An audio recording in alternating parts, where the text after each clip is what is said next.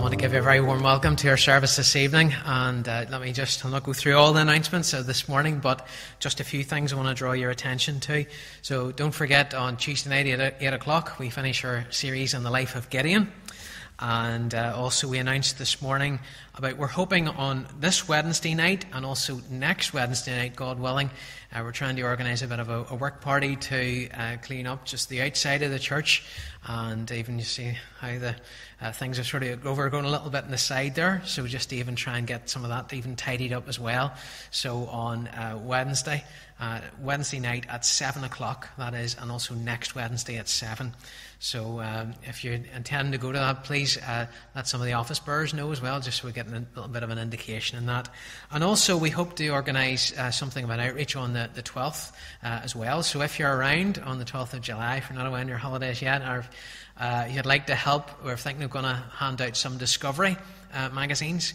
They're great little evangelistic magazines that have been greatly used by a number of our Baptist churches. And we hope to hand those out on the 12th day, just hopefully as the parades are passing by the church, or we might even go to different parts of the town as well to do that. So if you'd like to help out with that, just please see Alfie and give your name to him. So these are all the announcements, and just pray even about all those different things as well too.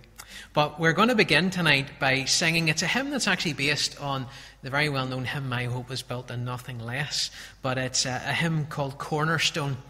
And that is in Christ alone. He is our cornerstone, the one on whom we build our life, the one whom our hope is even upon as well. And let's stand and sing this together, please.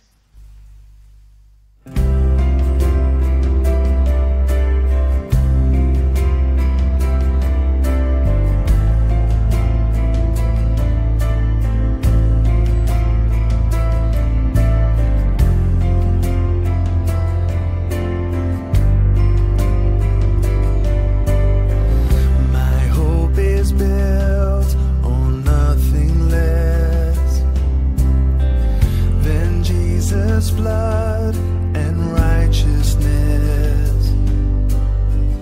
I dare not trust the sweetest frame, but wholly trust in Jesus' name.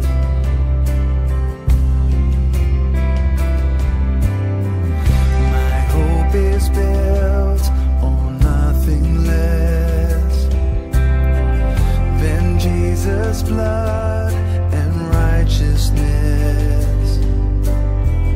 I dare not trust the sweetest frame, but wholly trust in Jesus' name. Christ alone, cornerstone, weak made strong in the Savior's love. Through the storm, He is Lord, Lord of all.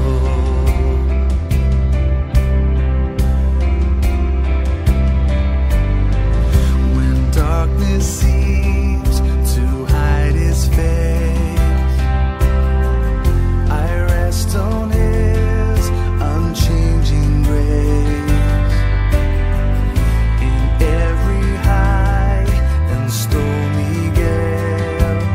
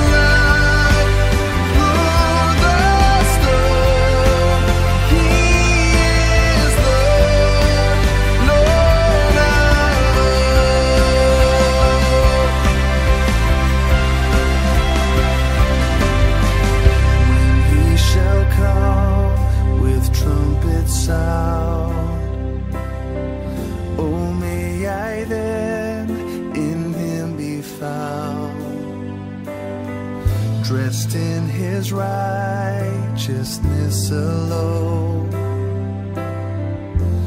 faultless stand before the throne. Christ alone, cornerstone, weak made strong in the Savior's love. Through the storm, He is Lord, Lord of all.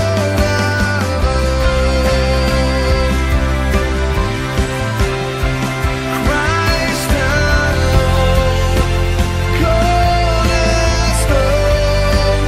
weak made strong in the Savior's love.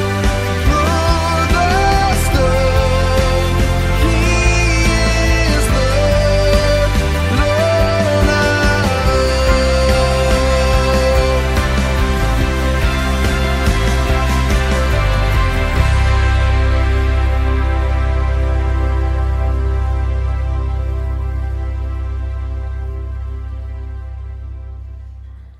Well, let's pray together. Let's come before the Lord in prayer and ask for His help and blessing upon our service tonight. Heavenly Father, we do want to give you thanks for the confidence that we can have in Christ Jesus, the one who is our cornerstone, the one who we can build our very lives upon. Father, we come tonight not just to pray for ourselves, but to pray even for all the churches, Lord, even who meet tonight wherever the good news of the gospel of Jesus Christ is proclaimed. Father, we want to thank you, Lord, even for the churches, even in our Baptist Missions Church family. Those even who we can give thanks for, even the baptisms that took place, even a number of weeks ago in Belturbet. We pray, Lord, even that these young believers will grow in their faith. We pray for Joel and for others, even as they disciple them. We pray also for the baptismal service, even that has taken place today, even in the Moors Church in France. We do want to thank you, Lord, that souls are continually being added to the kingdom. And we pray, Lord, that you'll help us even as we seek to reach people even in our area here. Father, give us this burden for the lost. We pray, Lord, for the outreach even that we seek to do here, whether that outreach is online or in person as well. Father, we do pray that you'll give us guidance and wisdom, even as we do look even for new opportunities to reach out, as we plan even for the summer outreaches as well too. Or just help us even with arrangements that need to be made for that. Father, help each one of us even just to live for you as we ought, to walk worthy even of our calling, to remember even the great responsibility that we have, even to be lights in this dark world, to reflect even of your light to that world. Help us, Lord, as we seek to do that. And Father, even as we meet around your word, even as we praise you together, Lord, as we sing these hymns, Father, we do pray even for others who may be watching this online. We pray that these messages will be a source of encouragement, even and help to them. And Father, may it be a help to us even as we gather here tonight. So, Lord, be glorified through all that takes place. In Jesus' name, amen. Well, before we read God's word together, we're going to sing another chorus together. This is Great is the Lord and Most Worthy of Praise. We'll just stay seated as we sing these next two hymns. So, Great is the Lord and Most Worthy of Praise, and then we'll read God's word just after that.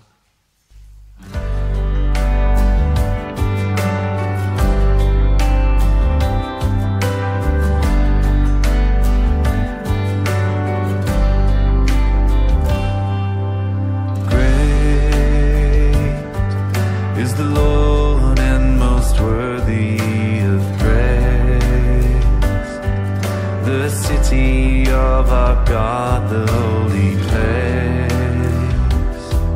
the joy of the whole earth.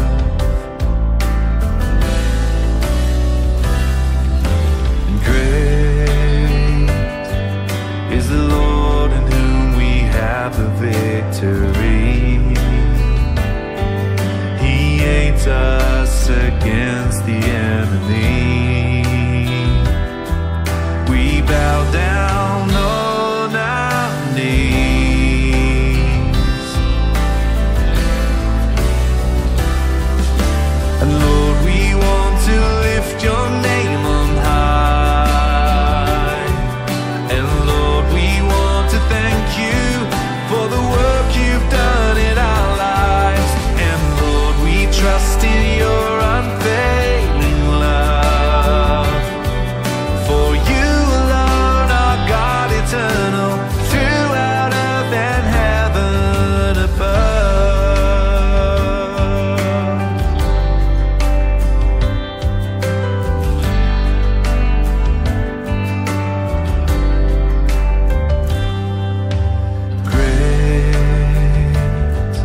is the Lord and most worthy of praise. The city of our God, the holy place, the joy of the whole earth.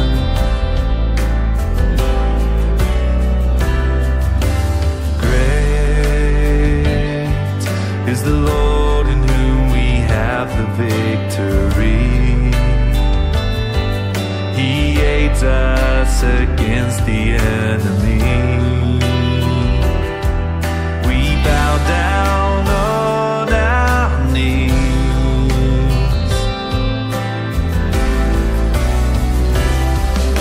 And Lord, we want to lift your name on high. And Lord, we want to thank you for the work you've done in our lives. And Lord, we trust in your unfailing love. For you alone are God eternal, throughout earth and heaven above.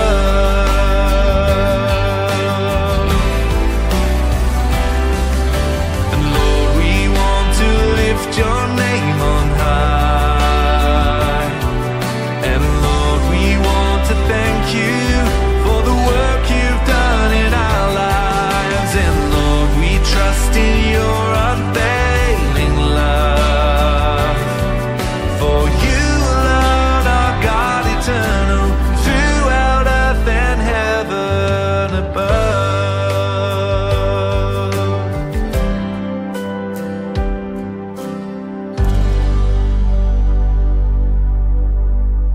Well, if you have your Bibles with you tonight, perhaps turn to Matthew's Gospel, chapter 5. And we're continuing on with our series on the Sermon on the Mount. And tonight we're going to just look at another small section of this sermon. And it's verses 17 to 20. We were looking last week at what it means to be disciples. What it means to live in this world as a follower of Christ. To be even salt and light. But tonight we're looking at something as what many say is actually a critical passage to understand the whole Sermon on the Mount. So as we go through some of these, we'll look at some smaller sections. Other times we might look at a larger passage together. But this passage helps us even in our understanding of the rest of the Sermon on the Mount. So it is a fairly critical one. So Hebrews chapter 7... not Hebrews chapter 7. Matthew chapter 5. What am I on about? Verse 17. What can I say? It's been a long day. It's a warm day. Right, verse 17. Do not think that I have come to abolish the law of the prophets. I have not come to abolish them, but to fulfill them. For truly I say to you, until heaven and earth pass away, not an iota, not a dot, will pass from the law until all is accomplished. Therefore, whoever relaxes one of the least of these commandments and teaches others to do the same will be called least in the kingdom of heaven. But whoever does them and teaches them will be called great in the kingdom of heaven. For I tell you that unless your righteousness exceeds that of the scribes and Pharisees, you will never enter the kingdom of heaven. And we know that God will bless his word even as we read and study it together. Before we turn to this passage again, we're going to sing another hymn. Now, we'd sung this some time ago. I think last time we used it was during our lockdown services. So I hope you're watching that lockdown service when this was used. But we're going to stay seated as we sing this. This is a beautiful hymn called Grace. And it's one actually that's very special significance to Emma and myself. It was sung at our wedding, actually, this hymn. So I'm relying on you to sing it well now, okay, once you get to know it. So if you don't know it, you can have a listen as we sing it, and then you can get to know it as we go along. But beautiful words of this hymn, Grace. And we'll just sing it just now, please. Just stay seated as we sing it.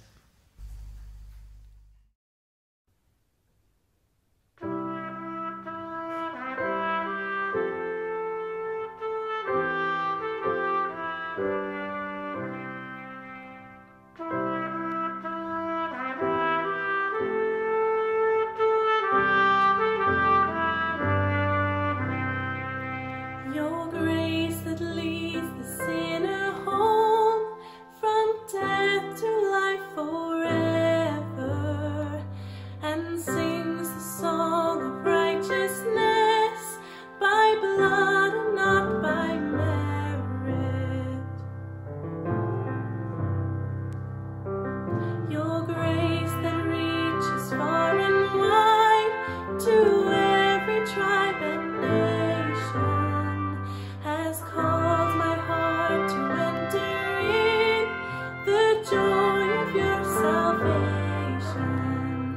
By grace I am redeemed, by grace I am restored, and now I freely walk into the arms of Christ my Lord.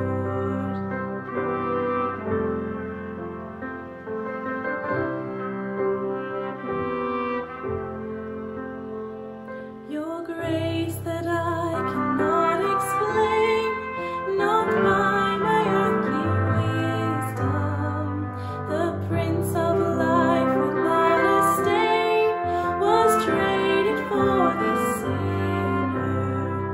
By grace I am redeemed, by grace I am restored, and now I freely walk into the arms of Christ my Lord.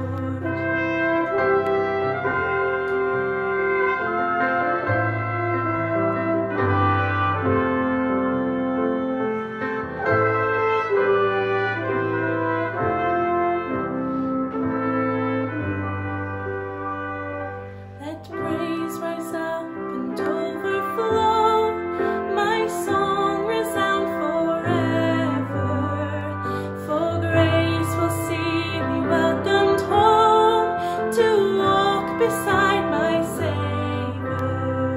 By grace I am redeemed, by grace I am restored, and now I freely walk into the arms of Christ my Lord. By grace I am redeemed, by grace I am restored, and now I freely walk into the arms of Christ my Lord.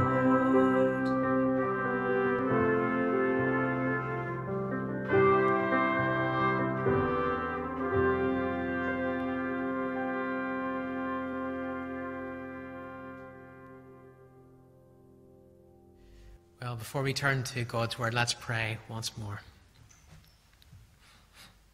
Heavenly Father, we do want to thank you, Lord, that we can testify of your saving grace, that we've experienced your goodness in our lives.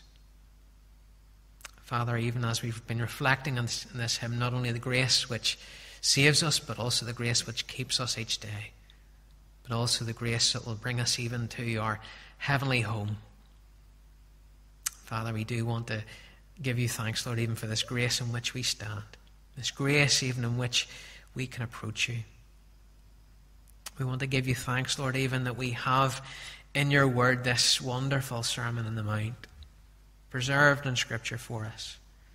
For how, Lord, it even teaches us about what it means to be a disciple. For how it shows us even how we can enter into the kingdom of heaven. And so, Father, just teach us even tonight through it once more. In Jesus' name, amen. Well, please turn in your Bibles once more to Matthew chapter 5. You know, when Jesus began his ministry, he was one who divided opinion. While some came forward and believed and followed him, there was others who viewed him with curiosity. There was the crowds who came along, maybe just curious to hear what Jesus had to say, or maybe to see what other miracle he would perform. Others were outraged at his ministry and his preaching, even with these bold statements he made. Jesus calling the people to repent, for the kingdom of heaven was at hand. Yet for the religious leaders, often they were confused and concerned even by this. They viewed Jesus as some kind of revolutionary figure. They thought he was trying to start some kind of revolution, because some of the things which he did were against even their tradition. When they heard him preach about the kingdom of heaven, they were concerned that was Jesus trying to somehow reinterpret the law of Moses? Or was he even trying to do away with it? And so Jesus takes his disciples aside here, and as he's been teaching them about the kingdom of heaven, he wants to explain to them about what it means to be a follower of Christ. He's shown about the character and of those who are disciples. He's shown also the blessings they receive, but he's also taught about the distinctiveness of believers, this salt and light, which we spoke about last week. But here in this passage, Many, as I say, view this as something of a foundation for the whole sermon, because he's going to teach about the foundation of the inner qualities and the foundation necessary to function as salt and light. And that foundation is even the Word of God. And the first thing Jesus does is to correct, actually, their misunderstanding regarding him and the Scriptures. So that's what we're looking at tonight. Firstly, Jesus and the Scriptures, verses 17 to 18. Jesus says to his disciples, don't think that I've come to abolish the law or the prophets. Some of the religious leaders were thinking this. Before we go any further, let's define actually what Jesus meant when he was talking about the law and the prophets. The law here in verse 17, that little word, the law, is used a number of times in the New Testament, and sometimes it's used to speak about generally about the commands of God. Other times it's focusing even on the whole of the Old Testament. Here, the law is talking about the first 5 books of Moses. That's the context here in verse 17. What the Jews referred to as the Torah. The prophets then, what was this referring to? Now, when we hear that, we think of the major and the minor prophets in the Old Testament.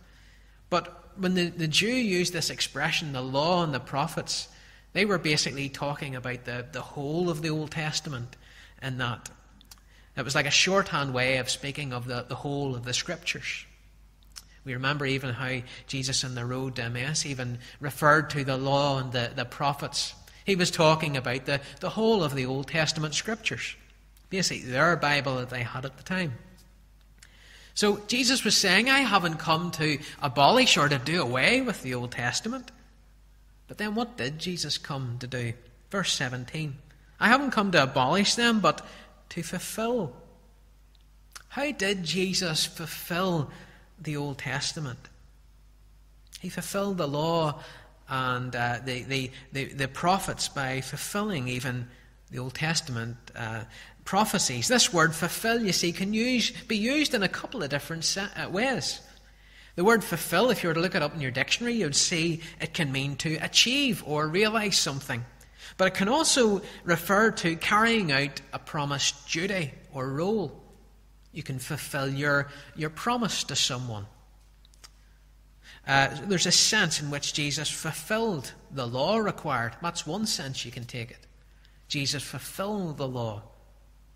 In his baptism, remember, Matthew said he came in order that he might fulfill all righteousness by completing what God requires of him. He was the only one who lived that perfect life and was without sin. But that's not the only sense in which Jesus fulfilled the law and the prophets. You see, he realized the prophecies and promises of the Old Testament. This is actually something, if you remember, that's been a concern of Matthew. Remember we said in Matthew's Gospel to look out for that little word, fulfill. Because Matthew often says this happened in order to fulfill what was spoken of. It's something that Matthew constantly draws our attention to. This is because he has a Jewish audience in mind as he writes this, so they would be familiar with these Old Testament scriptures that Matthew is alluding to. And up to now, Matthew's used that phrase a number of times. In Matthew chapter 1, verse 23, at Jesus' birth, Matthew says how that Jesus' virgin birth fulfilled what was spoken in Isaiah the prophet. Also then in Matthew 2, verse 6, Matthew says even where Jesus was born fulfilled the prophecy of Micah. Micah 5:2. He would be born in Bethlehem. Then at his baptism, John the Baptist fulfilled the prophecy even by preparing the way for Jesus. That too, Matthew says, was done to even fulfill what was spoken of before in the prophets. Here's this fulfillment. And these are just a few examples. Matthew goes on to give you many, many others of how Jesus fulfilled these things. He's drawing our attention to it. He's showing us how Jesus is the promised one, the promised king who would come. But there's another sense in which Jesus fulfilled the law and the prophets. He fulfilled the law in that he also brought all that the Old Testament spoke of and promised to completion. So he not only fulfilled the prophecies and promises of the Old Testament, but he also completed even what the Old Testament spoke of.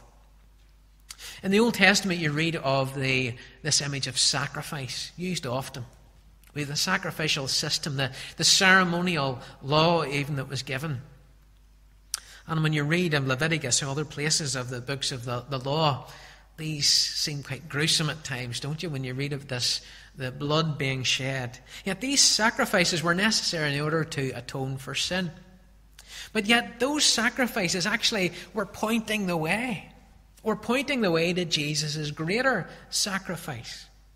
In Hebrews 10 we read that those sacrifices were but a shadow of the good things to come. They were but a shadow, those Old Testament sacrifices. But Jesus was the realization of those things, the good things to come. In Matthew 10 we read, those sacrifices, talking about the Old Testament sacrifices, needed to be repeated and offered every year, because he says the blood of bulls and goats could never take away sins. But these sacrifices are no longer necessary, because Christ's once-for-all sacrifice could atone for sin. That does not need to be repeated. He gave and offered up his life. He was the ultimate sacrifice. Christ fulfilled. He completed that sacrificial system. That's why we don't have things like this today, because Jesus fulfilled that. He completed it. Also, think of other things, how other types even are which are completed even in the Old Testament. There's the images of there's the prophets, there's the priests and the kings as well. Think of how Moses was promised that a greater prophet would come, one from among his own people. And yet Jesus was that greater one, that Word made flesh, the one who spoke the very words of God. Even the priesthood spoke and pointed to Christ. Again, in Hebrews, you see those links taking place. That's why I slipped and said Hebrews at the start of the message tonight, because there's many links we see there in Hebrews between the Old Testament and the New Testament. It builds those bridges for us. Jesus, you see, the priest would be the mediator. He would be the mediator between the people and God. And Jesus was the great high priest. He was the ultimate mediator, the great intercessor. When he not only offered a sacrifice, he was the sacrifice. Then what about the image of the kings? The kings. The kings were seen as the servant of God, God's representative. But think of how even that points to Jesus as well. David was promised there'd be one David even greater than you, one from your line, who will reign forever. How that will be fulfilled in Christ Jesus. And as Jesus fulfilled these Old Testament prophecies, as he completed even of what the Old Testament even pointed towards, it says even on the road to Emmaus, and what a Bible study that must have been, to have Jesus, the master teacher, open up the scriptures and explain from the Old Testament how they pointed to him. See, the prophets even foretold of a new covenant. They had the old covenant system. And yet, in Isaiah and Jeremiah, we read of this new covenant would come, where even the law would be written in people's hearts, where even they would be given, the heart of stone would be replaced with a heart of flesh, and able to obey even the commands of God. This came about through the new covenant which Jesus brought about through his blood. So he fulfilled the Old Testament prophecies. He fulfilled the law. In a sense, he kept the law. But he fulfilled in that he completed these things. Yet while there were certain Old Testament laws that were set aside in the New Testament, such as the sacrificial system and the dietary laws and so on as well, and also likewise the priesthood, we no longer need to go to a priest today, because Jesus is our great high priest. We come to him, we come to God for forgiveness and find it in Christ. But there's certain other things Jesus said about the Old Testament law that remain. Jesus didn't come to abolish everything completely in the Old Testament. Those commands against idolatry, murder, adultery, and stealing, Jesus didn't do away with these. No. Jesus affirmed them also whenever he was asked to even summarize the commandments, what was the greatest commandments? Remember, we talked about that this morning. To love the Lord your God with all your heart, mind, soul, and strength. To also love your neighbour as yourself. And these even summarize the whole of those commandments. This is why Jesus says to them here, he says, truly, truly, I say to you, verse 18, until heaven and earth pass away, not an iota, not a dot will pass from the law until all is accomplished. This is what he was saying. I didn't come to do away with all these things. Jesus came to complete these things. If you're reading from the King James Version, it talks about a jot or a tittle. The Old Testament, of course, was written, you see, in Hebrew. And the smallest of these letters was the yod, or in Greek, this was represented by the smallest letter, the iota, as mentioned here. And this dot spoken of here, many think that's talking about, if you've ever seen Hebrew written, it's very strange writing to us today. But even a little dot can actually make a difference as to how those words are interpreted. So Jesus is saying, the point is, from the smallest letter in Hebrew to even the smallest stroke of the pen, none of these will pass from the law till it is accomplished. See, the Old Testament points to the Messiah. Jesus wasn't saying, don't bother with it, or don't worry about that now. No, we still need to pay attention to the Old Testament well, and it still points to Christ. Jesus was saying, verse 18, these Old Testament scriptures remain true until two things will happen. Either this heaven and earth passes away, or until everything is accomplished. Do you know, the Bible speaks of a day, doesn't it, when this world will be judged, when people will be called to give an account at the judgment seat of Christ. There will be a day then when there will be a new heavens and a new earth. That's not just spoken of in the New Testament, not just in Revelation. No, it's also spoken of in the Psalms. Psalm 102, verses 25 and 26. Of old it says, you laid the foundation of the earth, and the heavens are the work of your hands. They will perish, but you will remain. They will all wear out like a garment. You will change them like a robe, and they will pass away. The heavens and the earth will one day be destroyed, but God and His Word will remain until that day. And His Word will remain until all has been accomplished. There's still more to follow, isn't there? Why, we've seen many things fulfilled even in Christ. There's still more to come. There's still more to come. You know, so Jesus is affirming the authority of the Scriptures. He's saying you still need to pay attention to these, the Old Testament. That doesn't mean you can just disregard them. No, you can learn even from these. As you look at the sacrifices, you can see how these point to me. As you consider the high priest, you consider how that even speaks of me. As you look at even how Psalms and even Proverbs as well, how they even point to Christ as well. How they show us in Proverbs even how we ought to live. You're not doing away with that. No, you need to still pay attention to this. But Jesus spoke about his relationship to the Scriptures, and he corrected that misunderstanding that some had. He wasn't coming to try and abolish them, but actually he spoke about something else. See, there were many who thought, and as Jesus spoke, as they heard him even talk about, even forgiving sin, there were some of the religious teachers who were outraged. How dare Jesus speak in this way?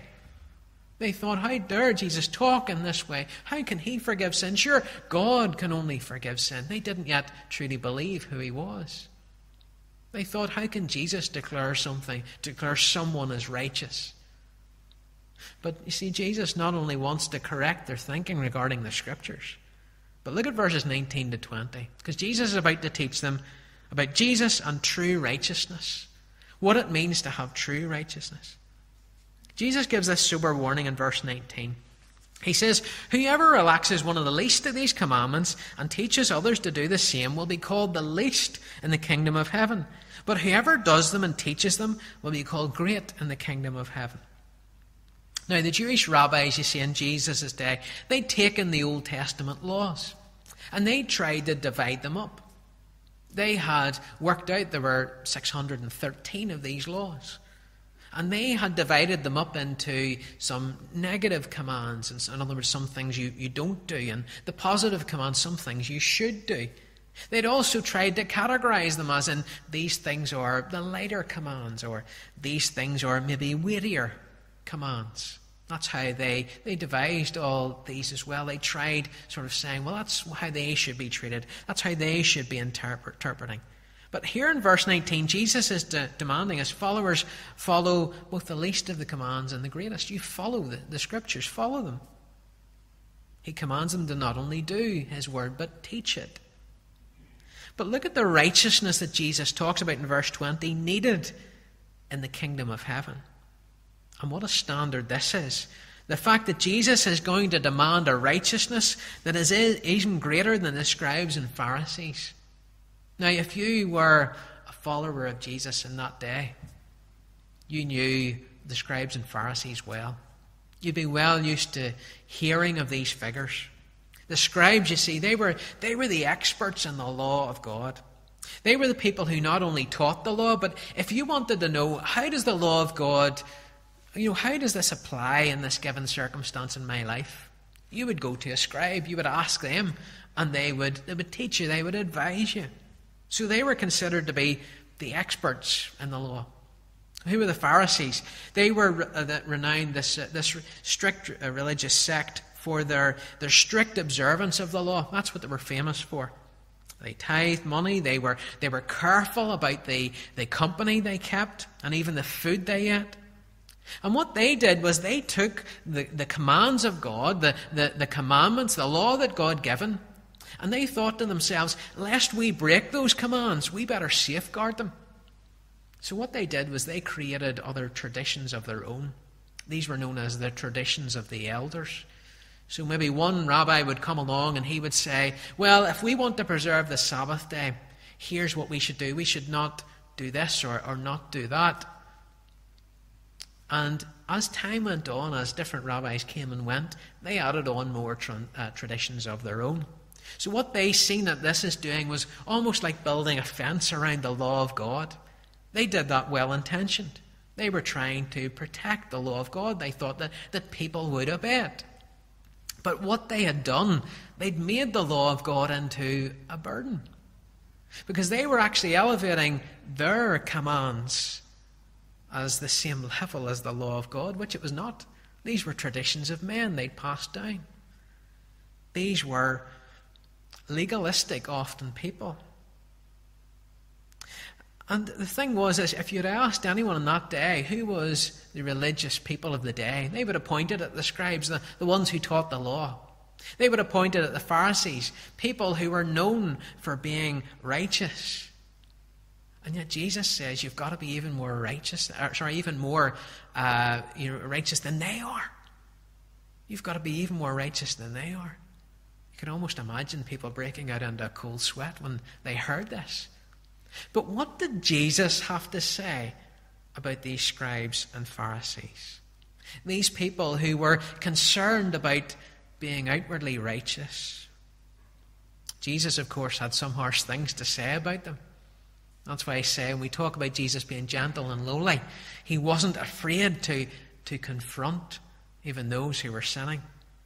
Matthew 23, verse 25, he says, "Woe to you, scribes and Pharisees." And listen what he calls them, hypocrites.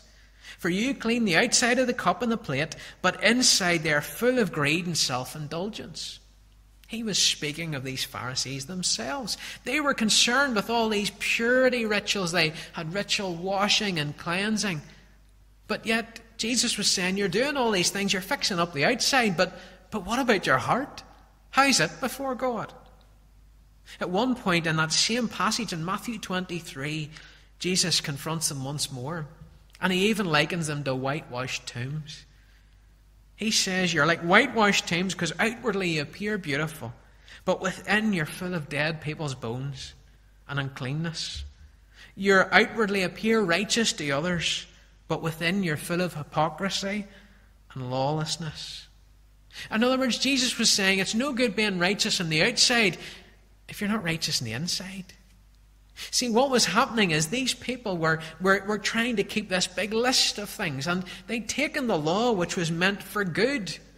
It was meant to show the very character of God. The law was meant to drive people to their need of God.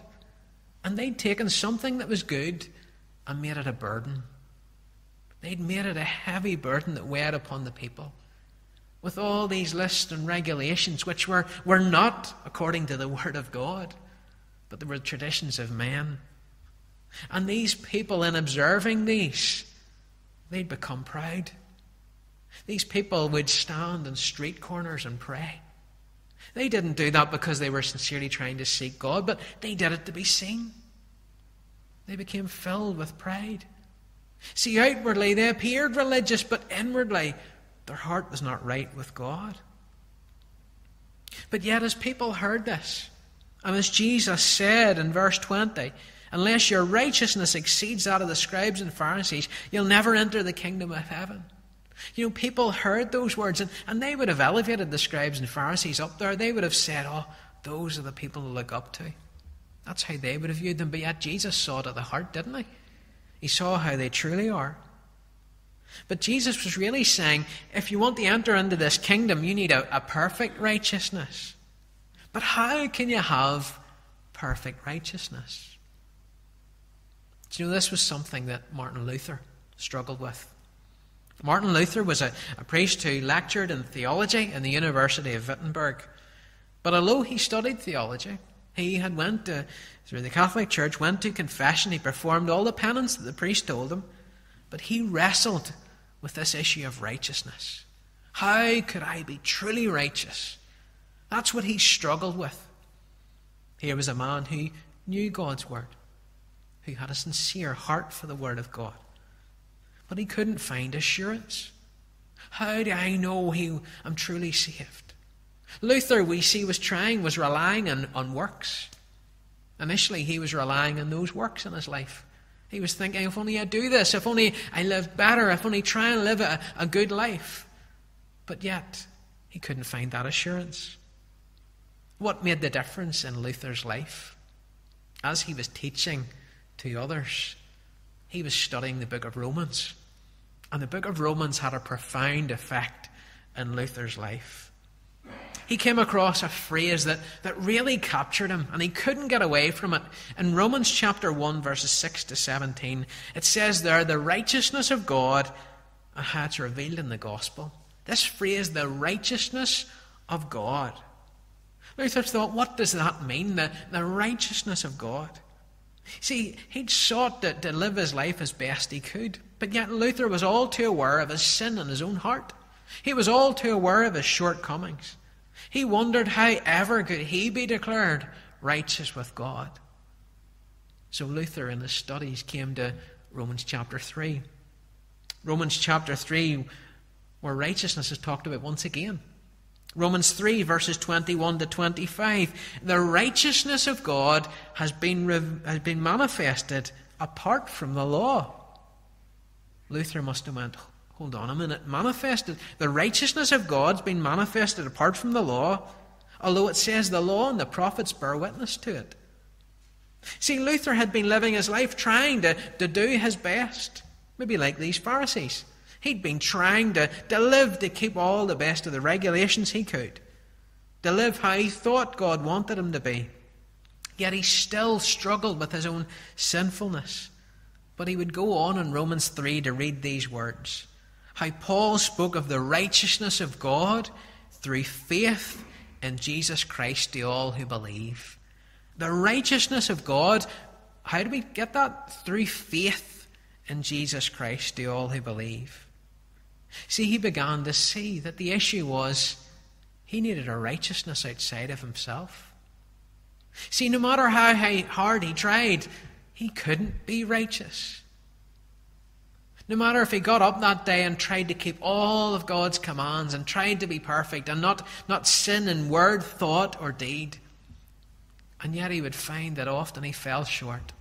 He couldn't be righteous. He needed a righteousness outside of himself, one that was given by God. And Paul explained that in many ways to him. Martin, it comes from not from works. It comes by faith.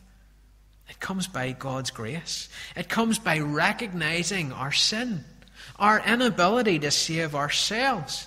It comes because Christ became that offering for sins. The perfect one had our sins laid upon him.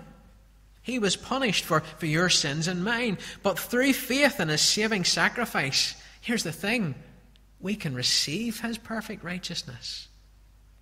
The term the Bible uses, of course, is justified. Justified. It's a legal term. It's a declaration. If someone is justified, they are declared righteous. The one who trusts in Christ alone, through faith alone, God looks upon us.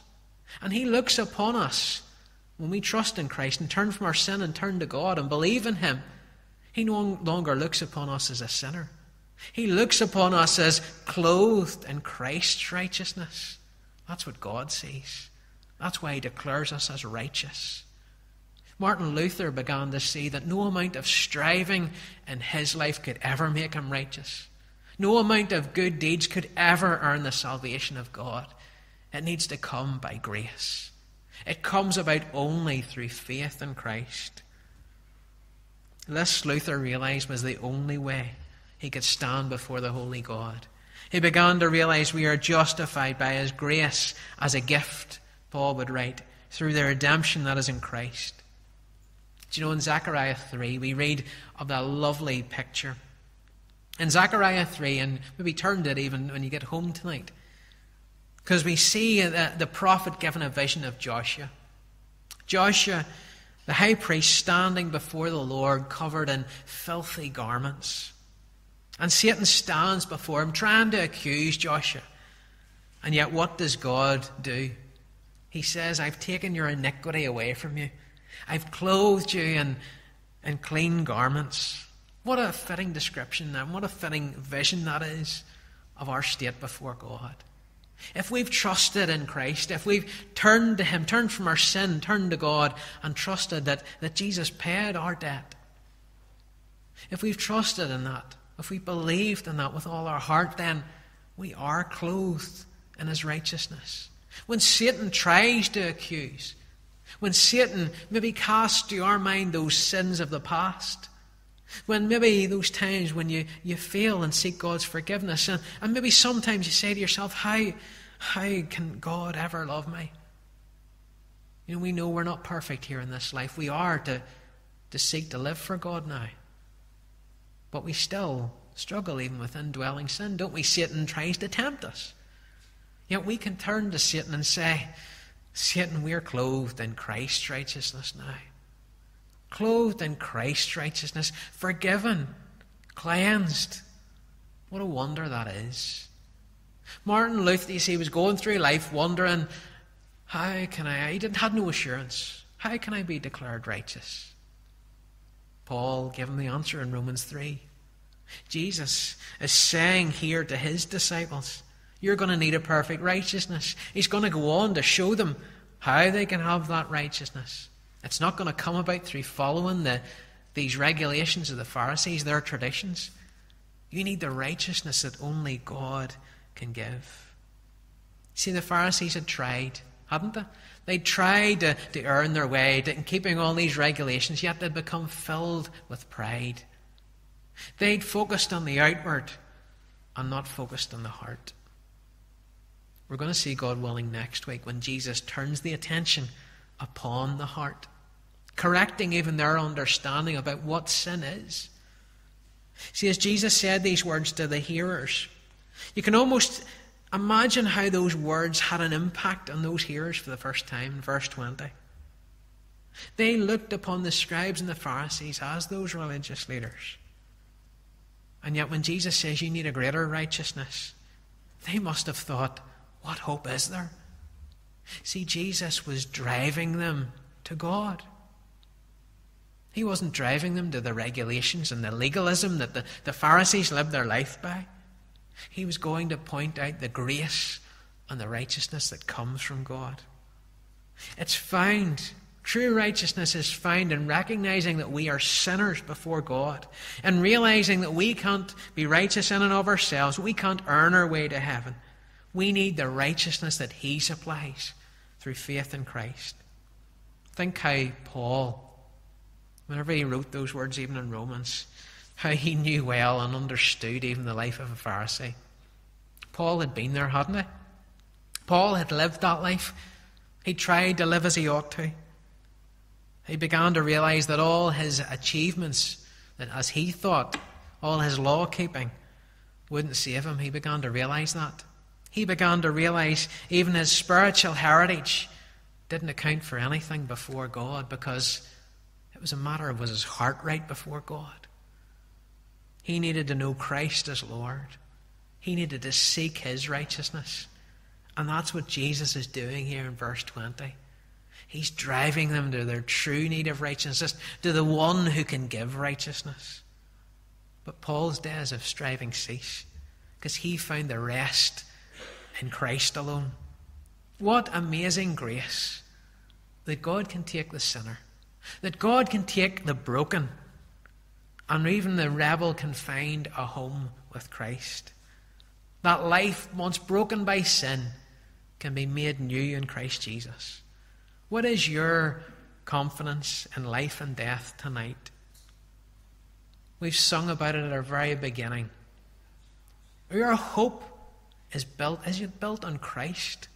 Is he the cornerstone of your life? Do you know, if you're building your life in anything else, it's going to fail. It's going to crumble. But if you build your life in Christ, he is one who will never fail. He was one who will never disappoint. And so I invite you, if you don't know the Lord, as you watch even this tonight, come experience God's amazing grace and forgiveness that is found in Christ alone. Let us sing about that even as we close tonight. This is amazing grace. My chains are gone. Can we stand to sing this, please? And then I'll close in prayer.